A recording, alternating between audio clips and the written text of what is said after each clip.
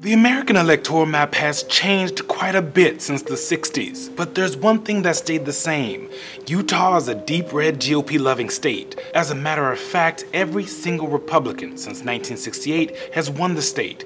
But it looks like Donald Trump could be putting that streak in jeopardy this year. Utah Republicans may be revolting against Donald Trump as their party's choice for president because, take a look at this with me, new poll showing there is a virtual tie. Anything but a huge Trump win in Utah would be a big deal. The last time a GOP nominee won with less than 20 points was during the 1992 election. And it all can be boiled down to Trump's relationship with Mormons in Utah. Trump just rubs most Mormons the wrong way, despite his apparent love for them. And do I love the Mormons, okay?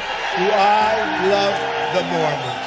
A recent poll found 73% of Mormon voters say Trump doesn't share their values. That bleeds into his overall statewide unfavorability, which sits at 71%. And these numbers came out before the leaked video showing Trump bragging about sexual assault. Since then, it's gotten worse. Utah's lawmakers began to jump ship or call on Trump to leave the race. Mr. Trump, that I respectfully ask you, with all due respect, to step aside.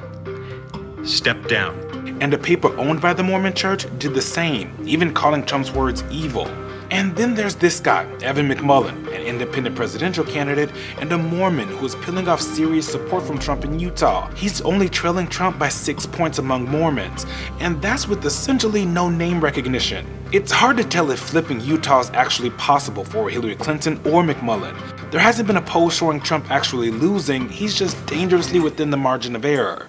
But even the fact that one of the reddest states in our union is even in play proves once again that 2016 has flipped everything we thought we knew on its head. For Newsy, I'm Eugene Daniels.